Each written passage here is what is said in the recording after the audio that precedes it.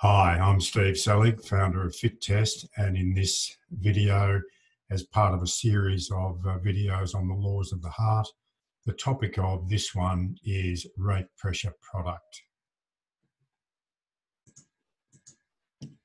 It's quite simple to understand rate pressure product. It really just determines the work of the heart, which is really the oxygen consumption of the heart, being proportionate to the heart rate multiplied by systolic blood pressure. Now, there are some online tools to do this, and I've just given you an example here of a calculator. Personally, I don't like working with very large numbers such as 25 to 30,000. So I prefer just to think of work of the heart as the product of heart rate and systolic blood pressure.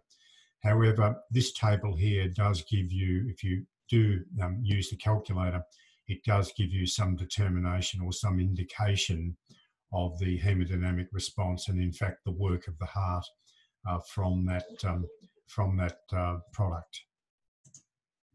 So thanks for watching this very short video, and please get back to me on info@myfittest.com.au.